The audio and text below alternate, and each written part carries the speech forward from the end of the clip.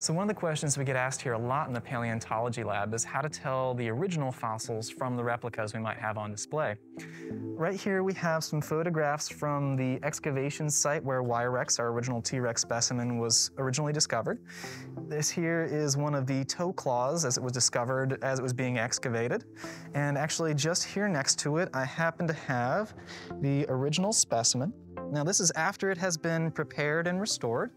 You can actually even see the patterns of breaks just here matching up. Now we don't have this on display even though we have a significant amount of Y-Rex's original bones on display because of the exceptional preservation of this foot.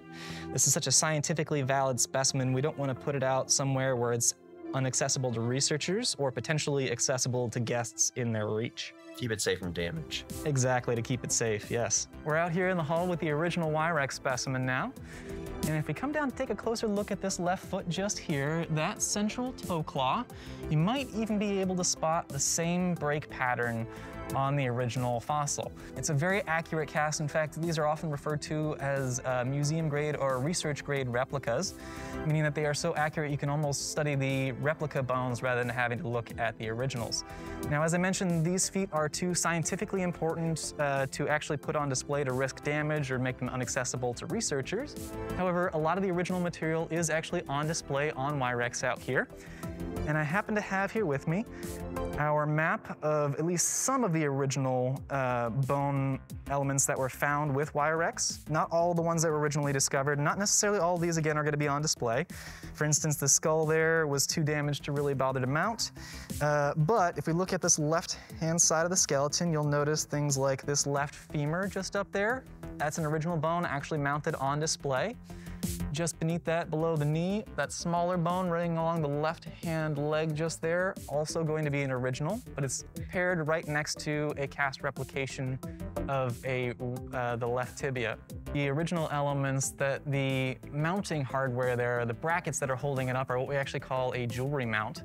So not unlike a gemstone on a ring or on a necklace, the metal is actually going to wrap around the outside, cradling the original fossils. If we compare that to our other mounted T-Rex specimen just here, Bucky, who is a complete cast, you'll notice that the metal is actually running through the middle of the bones. We won't actually drill into bones to mount them, at least not anymore. Historically, that was done in the past, but jewelry mounts are now the standard for all museum mounts of original specimens. So here in the Hall of Paleontology, we have an excellent example of both a replica mounted just here in a very active, moving pose. This is of a Didelphodon, a Cretaceous mammal relative. And then this is actually the original skeleton mounted for display. Once again, if you're looking at those elements, you can kind of see very cleverly hidden behind each one of those bones is going to be a metal support framework. Unlike with the replica, where again, you can't really see the metal framework, it's all hidden inside of the casts. While every single real fossil isn't always out on display, these visual clues will help you understand if you're looking at a replica or the real deal.